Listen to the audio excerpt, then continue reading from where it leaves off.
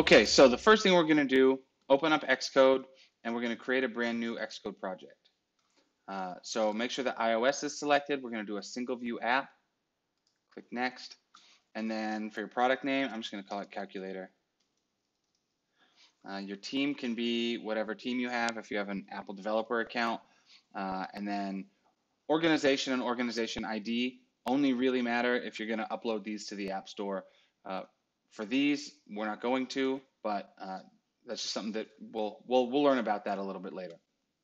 Language is Swift, and then for the UI, we're still just doing storyboards. So click Next, and then it says where are you going to save it? I mentioned before you can save it wherever you want. I don't like saving things on my desktop. As much as possible, I like to keep my desktop clear. So typically what I'll do is I'll create, so this is Mac, this is a Mac, but inside my home directory, I'll create a folder called source or SRC. And then inside SRC, I'll place different projects. So like maybe I'm working on some games, or there's another company we were playing around with making a wedding app called Ember. Again, whatever projects or things that you're doing, it's a really good idea to keep things separately. So if you're trying to learn something else on something like Laracast, for example, keep that in a separate folder. If you're learning something from a user on YouTube, then keep that separate as well. So in my case, this is a project for Kojo, so I'm going to save it in there. So I'm going to create that. From here, we can create a Git repository on my Mac. It's just going to run that git init command for you, but we're just going to do it by hand just so that just so we're really comfortable with that. So I didn't check that.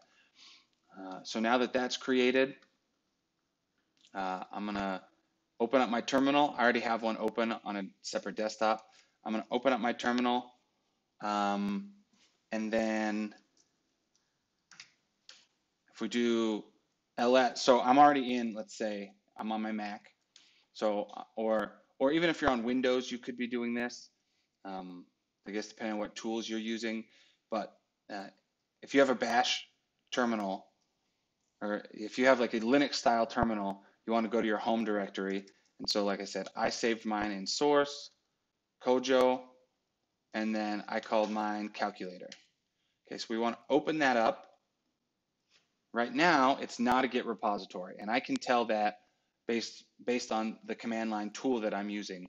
I can tell that I'm not inside any repository. We could also tell by doing ls-la, which kind of shows all of our files, and we can see the calculator folder and the Xcode project folder, but we don't see any .git file, that hidden file called .git. We don't see that, so we know that this is not a Git repo.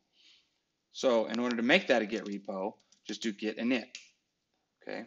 And again, because of the command line tools that I'm using, I can tell right away, hey, we're inside a repository. I'm on the master branch, even though there's nothing inside it yet. And it kind of told me that that it created this .git hidden file or hidden folder. So now if we do that same command, ls-la, we'll see that .git folder in there. And that's everything related to our source control is in that folder. So if we ever want to, for whatever reason, stop saving stuff in the source, under source control, we can just delete that .git folder and we're good.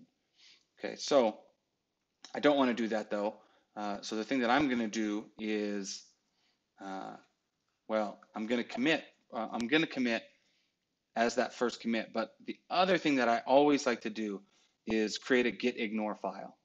So remember, I told you gitignore is Git is smart enough, or like it uses the gitignore file to ignore things that you don't want to put up in your remote repository. So there's certain files that maybe you don't want to put on like in GitHub.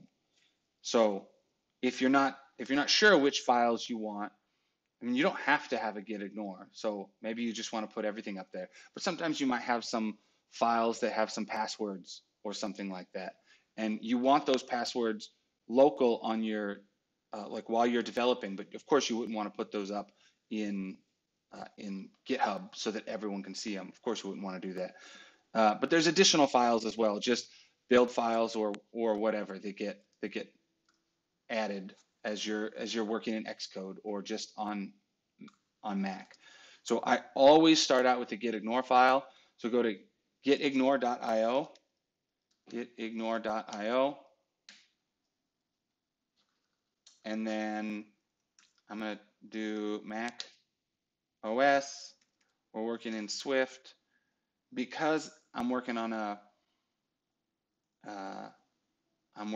like an iOS project, I always just put Objective-C, even though we're not going to really be doing it. I just always throw that in there. We are working with Xcode, so I always throw that in there as well. If you're ever using other IDEs or text editors, like maybe Visual Studio Code, you can throw that in there, or Atom. So there isn't one for Atom, it's just small enough. Yeah, so again, I've said this before, but this is created so that you don't have to know all the files that are not important. Somebody else created that for you. So so we'll just create this. We get all of these files that it's going to ignore for us. I'm just going to copy all of this. So I just did a control or command A, and then control or command C. Okay. And then, go back to my terminal there. In this folder, I'm going to say touch.gitignore. Right, and then open dot is just going to open up this particular folder. Okay, so I've created that gitignore file. You can open it up with whatever text editor you have. I don't know why it doesn't always open up with Visual Studio Code. That's the one that I would prefer. Let's see if I can just find it there. There's Visual Studio Code. I'm just going to say always open with that. Okay. Okay. Then I'm just going to paste that gitignore from the website. I'm going to paste it in there. Make sure that you save it. Go back to my terminal. Git status. You can see I have a bunch of untracked files.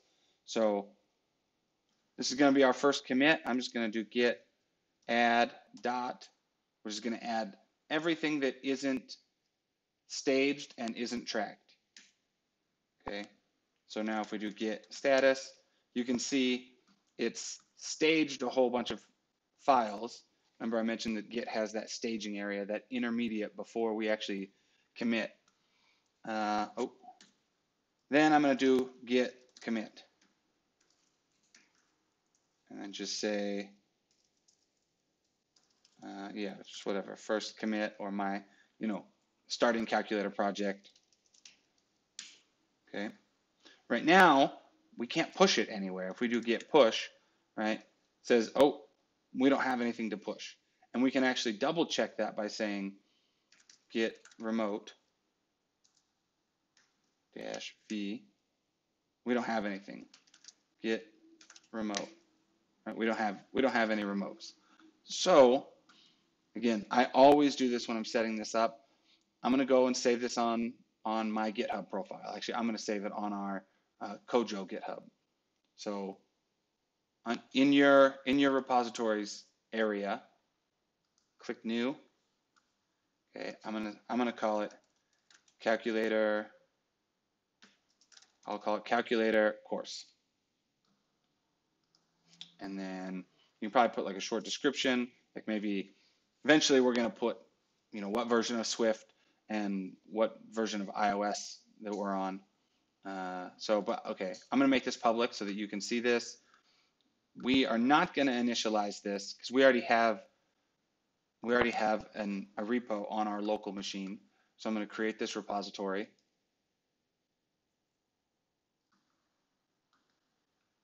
Okay, and we have that existing repository on our local. So you can use the address right here. Again, either use HTTPS, which is like kind of password based. You can think about it like that. You can use this. It will, if you haven't entered it already, it's going to prompt you for your password. Or you can use SSH. If you don't know what SSH is, don't worry about it. Just use HTTPS. Okay, like I said. So the thing that you'll notice is the thing that it changes when I click is it just changes what command is right here. Right? So again, if you don't know what SSH is, we might cover it in a different course. For right now, it's not important. Just use HTTPS, and then it will prompt you for your password. That's all. Okay, so I'm going to use SSH, but if you don't know what that is, you should choose HTTPS. Okay, so I'm going to add that remote. Okay. Then if I try doing, so you'll actually see, okay, the next line, git push. So now I'm going to do git push to origin master. So let's actually, well, it's already there in the background. We're going to take a look at this. Once I hit enter, it pushes up. Okay, it kind of tells us everything that we need to know. Created a new branch master on the remote. If I go back to this website, or if I go back to GitHub and we see the calculator course, that's what I'm looking at. If I refresh this, we now see that, okay, who committed, we see all those files that I have. Now it's saved up online.